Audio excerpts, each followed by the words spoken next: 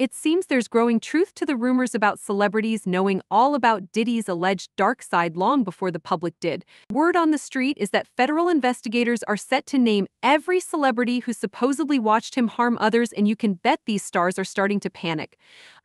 This comes after another lawsuit was filed, accusing Diddy not only of assault but also claiming multiple high-profile witnesses stood by without intervening. Apparently, this latest case was the breaking point, and now it looks like celebrities involved might need to lawyer up fast as federal charges could be imminent. If you've been following this saga, it shouldn't come as a surprise that people allegedly stood by while Diddy acted out. Numerous accounts over the years have hinted at this. For example, in Cassie's lawsuit, she claimed several friends and employees of Diddy's watched him harm her without stepping in. Similarly, Dawn Richard mentioned that artists like Usher and Ne-Yo allegedly witnessed troubling incidents with Cassie yet turned a blind eye. And then there's Lil Rod's suit, in which he names several celebrities such as Cuba Gooding Jr., Usher, Meek Mill, and Young Miami as potentially complicit in Diddy's shady dealings. Things escalated even further recently when Texas-based attorney Tony Buzbee held a press conference, revealing he now represents over 120 alleged victims. Buzbee shared that more than 3,000 people have reached out to his office with allegations against Diddy, and he plans to start filing lawsuits across multiple states. While some may question whether certain claims are financially motivated, Buzbee emphasized that his team has thoroughly reviewed the evidence backing these accusations. 3,285 individuals contact us, with people claiming to have been victimized by Sean Combs.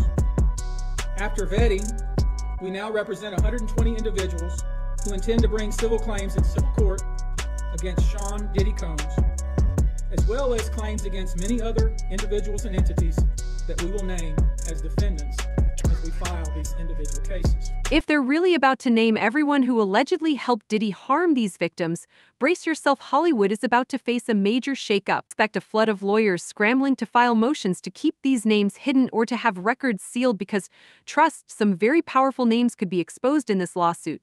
The attorney went on to share some chilling details about the alleged victims, with one story standing out as particularly disturbing. One woman who claimed she was pregnant at the time said she attended a Diddy event. Since she was expecting, she avoided alcohol to stay sober. However, she alleges that someone spiked her drink, causing her to black out. When she came to, she found herself in bed with Diddy and claimed he had assaulted her so violently that she was left physically hurt. Another instance, an individual, this time not a minor, attended a group dinner, allegedly with Sean Combs in Miami. She wasn't drinking because she was pregnant, but whatever she drank at the table, apparently, at least according to her, was laced with something. She blacked out, and she woke up in the same bed, again allegedly, with Mr. Combs in his mansion in Miami. Her ankles were torn and sore. And I could go on. I mean, literally. Hurting anyone is beyond horrifying, but to do this to a pregnant woman, a person already facing physical and emotional changes to bring new life into the world, is absolutely shocking. Yet, the part about him allegedly spiking drinks sadly isn't that surprising anymore, considering it's becoming a disturbing pattern, and it gets even more troubling. According to page 6, one of the 120 victims who came forward claims they were just 9 years old when Diddy allegedly assaulted them. Attorney Tony Buzbee shared this distressing account, and it's a horrifying reminder of the seriousness of these allegations. This individual, who was 9 years old at the time, was taken to an audition in New York City with Bad Boy Records. Other boys were there to audition as well. All the kids were seeking TV or music careers with promises of, "I'll make you a star." According to Buzbee, this individual was allegedly by Sean Combs and several other people at the studio with the promise to both his parents and himself of getting a record deal. He also discussed about another 15-year-old victim who was by Diddy and his friends in the studio, saying, another instance, an individual 15 years old at the time was flown to New York City to attend a party where she was dread and then taken to a private room allegedly in the presence of Mr. Combs. This female individual was and then other individuals took turns. Her page 6 reported that Buzbee said, the dozens of allegations involved violent facilitated intercourse with a controlled substance, dissemination of video recordings and of minors. If you're thinking it couldn't possibly get any worse, buckle up, because when it comes to Diddy, things always seem to escalate. Attorney Tony Buzbee recently added to the legal storm, filing 5 new suits in the Southern District of New York on Sunday night, along with 2 more in Las Vegas and Los Angeles. According to reports, one of these lawsuits was filed by a woman who claimed she was just 13 years old when she was allegedly assaulted by Diddy, with other celebrity friends reportedly watching, according to Variety.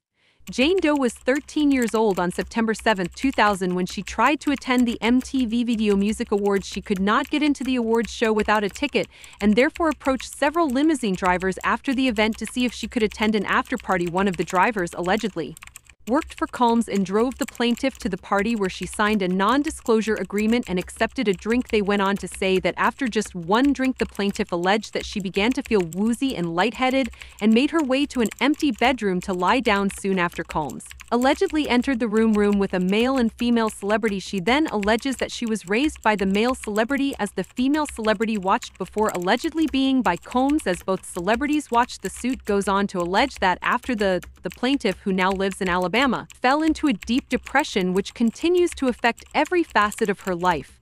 There's so much to unpack here, especially considering the age of the victim involved. First off, what was a 13-year-old doing alone at the VMAs? I'm not trying to victim blame, but she should never have found herself in that situation. It's also concerning that she reportedly disappeared for several hours and no one seemed to look for her. That's just heartbreaking. It suggests she might not have a stable home life. Unsurprisingly, Diddy's lawyers have denied these allegations, claiming that the incident never occurred. They released a statement saying, "Mr. Combs and his legal team have full confidence in the facts, their legal defenses, and the integrity of the judicial process in court. The truth will prevail that Mr. Combs has never said anyone, adult or minor, man or woman." It seems they're also attempting to silence more victims and keep court filings private, arguing that this will ensure Diddy receives a fair trial. Reports indicate that his attorneys filed a motion on Sunday with the judge in the United States vs. Combs case requesting to prohibit further extrajudicial statements from potential witnesses and their lawyers that could substantially interfere with Diddy's right to a fair trial. However, whispers on the streets suggest that Diddy's celebrity friends are pressuring for these cases to be removed from the media. It's not too surprising, considering there have been rumors in the past about many celebrities allegedly settling with victims before their cases could reach court to avoid a messy scandal. Fans have commented, "A lot of celebrities are starting to panic since Diddy got pinched good. It's about time they became fearful. They should know that wiping their social media won't save them. Nobody walks away from this. All of Diddy's freak-off friends are stressed out and Diddy degenerates are in full-on panic mode. This is a total mess." Drop your thoughts in the comments below and then be sure to check out the next video.